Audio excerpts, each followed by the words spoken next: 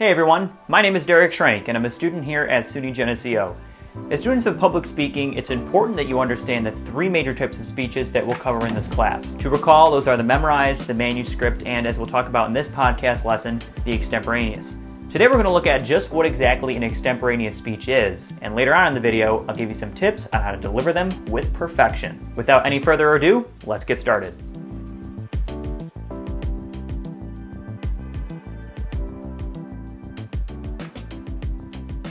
Alright, so if you do a brief Google search of what an extemporaneous speech is, you'll probably get an answer, something like a speech done with little to no preparation.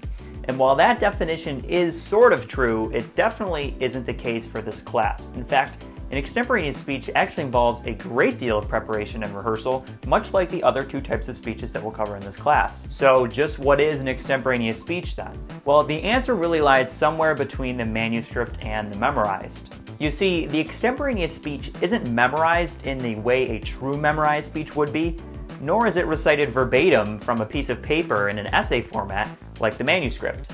The extemporaneous speech, rather, is one in which the orator uses a well-prepared speech outline, which we'll talk about later, as well as cue cards which help the speaker know when and what to say during the speech. So the major differentiating factor of the extemporaneous speech is really how it's prepared and delivered. So with all of that said, let's take a look at some of the major components of the extemporaneous speech so that you can see how it all comes together.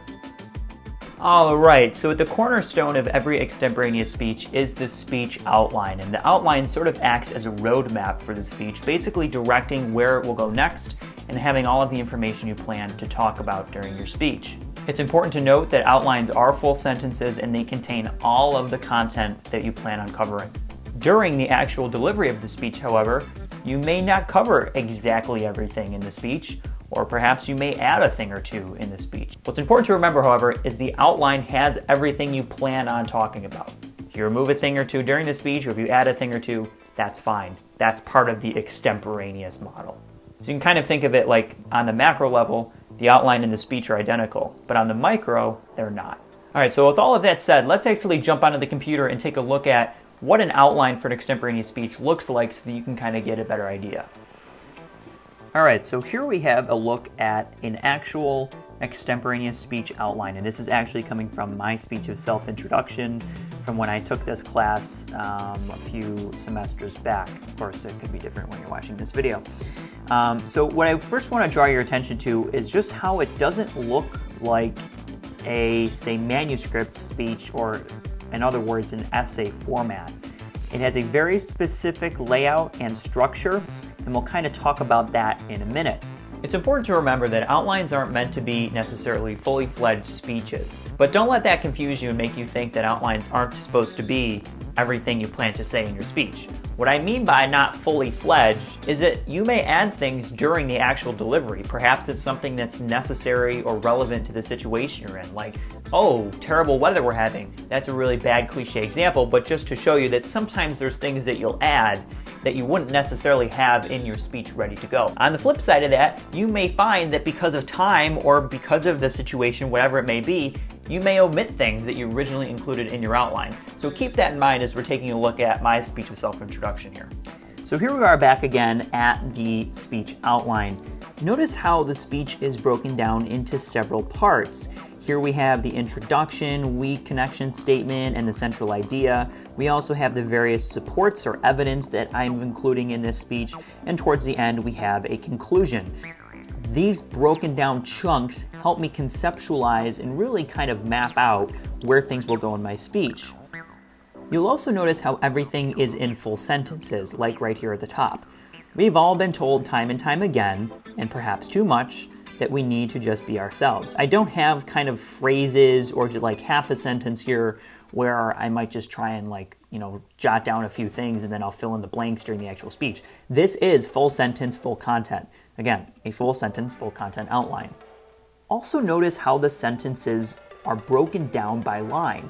Again, back here at the top, we've all been told time and time again, and perhaps too much, that we just need to be ourselves. You may think that this information would all just go on one line, but there's actually a reason why it doesn't. And what it has to do with is how much you can actually say in one breath. How much you can say until you run out of breath and you have to take a breath again because you can't talk anymore and now you're out of breath. Like that. So if we read this, we've all been told time and time again, take a breath because there's a comma, and perhaps too much, take a breath, that we just need to be ourselves. And so the reason, or rather the thinking behind doing that is that it will help you, for one thing, kind of remember, again, this isn't a memorized speech, but it'll help you kind of remember where things go and what comes next, and also actually help you not have to take too many breaths and make you sound like you're going on and on and on and talking and forgetting how to breathe. All right, so once you've got your outline put together, you've got your central idea in there, your introduction, your support, your conclusion, all of that good stuff, and it's all ready to go. The next step is to create cue cards, and cue cards are just as important as the outline in preparing for your extemporaneous speech. All right, so let's talk about those cue cards. Cue cards, or as you may have heard them referred to before as note cards, essentially guide speakers through the speech. So you make your outline, you get it all fully loaded with your content, but remember, you don't use your outline to deliver the speech, you use cue cards. And the function of them is really to cue you on when to say certain things, what to say, perhaps even where in your location to say certain things. All right, so with that in mind, let's take a look at some things that you may wish to put on your cue cards, as well as some things that you don't want to put on them. Your cue cards should be short and sweet.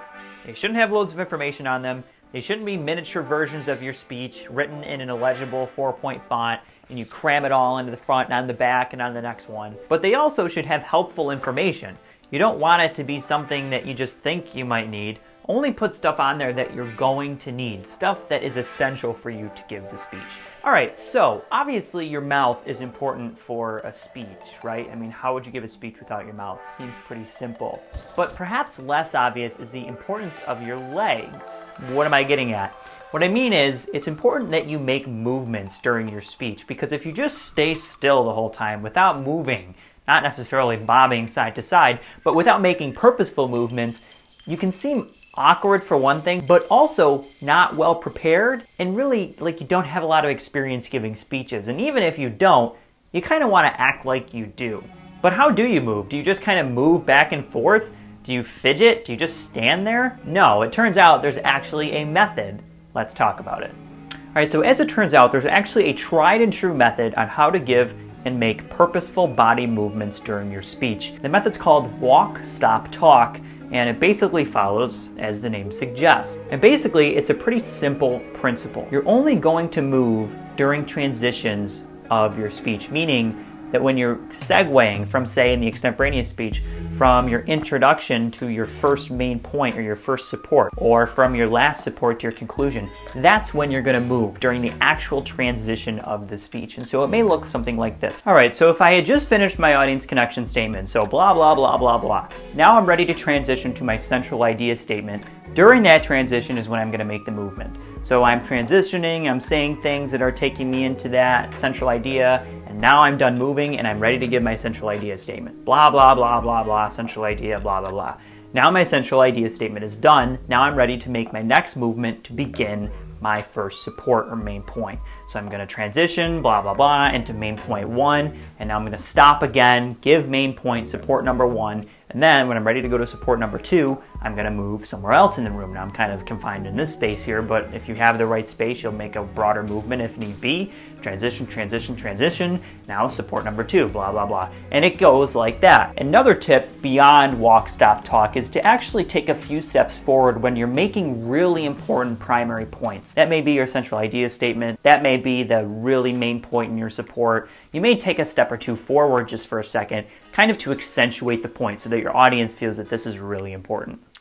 Alrighty then, so now that we've gone over how to make purposeful body movements during your speech by following the walk, stop, talk principle, now let's talk about another major component of extemporaneous speech delivery and really any speech delivery, that is vocal mechanics. So we can really break vocal mechanics down into two parts. Alright, so the first part of vocal mechanics is something called articulation. And articulation is pretty simple. It basically has to do with how we use our mouths and our vocal cords and everything else that comes with actually producing speech to make words. Now, it's not necessarily about how we pronounce our words, but it more or less is about how well we say them, how well they are received by our audience, the intelligibility of our words. Because if the audience doesn't know what we're saying, then there isn't really much of a speech to be had. All right, the next part of vocal mechanics is actually one that you're probably familiar with, and I think like you know, that one. You get what I'm getting at? Vocal fillers, or rather, what we would like there to be lack thereof. See, vocal fillers are those things that I was saying just a moment ago. Like, you know, yeah, I think, things like that, where you're between point or between thought and you don't really know what to say next. This tends to happen a lot when we're speaking too fast or when we haven't prepared that well for the speech, or usually a combination of the two. If you're speaking too fast and you're going through your points really quickly, and then you're like, what comes next? Oh my gosh, I don't know what I'm going to say next. Of course, you're probably going to be like, I think this. But sometimes vocal fillers arise just from natural phenomena or perhaps colloquialisms. For example, like is said an awful lot. And sometimes it might not be that you don't know what to say next. It might just be your natural speaking tendency. So some vocal fillers like, or you know, are okay here and there. But when you start to say them too much in your speech and they start to become too noticeable, that's when it can damage the overall delivery of your speech. Alrighty then, well, in closing, if there's anything you walk away with today, please remember the key distinctions of the extemporaneous speech and what sets it apart from the other types of speeches that we'll do in this class. Remember that they fall somewhere between the manuscript and the memorized speech. We use outlines to prepare for them and plan them. Those outlines are full content, they have everything we plan to talk about, but during the actual speech, we may add a little more, we may not mention everything in the speech, we'll adapt it to the situation. We also use cue cards to help guide us through the actual speech so we know what to say and when to say it, because we don't use the actual outline during the speech. In addition, when we're actually delivering our extemporaneous speech, during our actual speech, we'll be sure to use the walk, stop, talk method so that our movements are purposeful and they're not awkward and we're not staying put and being really fidgety during the speech. We'll also be sure to monitor our vocal mechanics, making sure that we're articulating our words so that our audience knows what we're saying, and making sure we're avoiding the use of filler words or vocal fillers like you know, like, yeah, things like that. So that's all I have for this podcast lesson. I hope you have a successful year of public speaking and good luck with your adventures in extemporaneous speaking.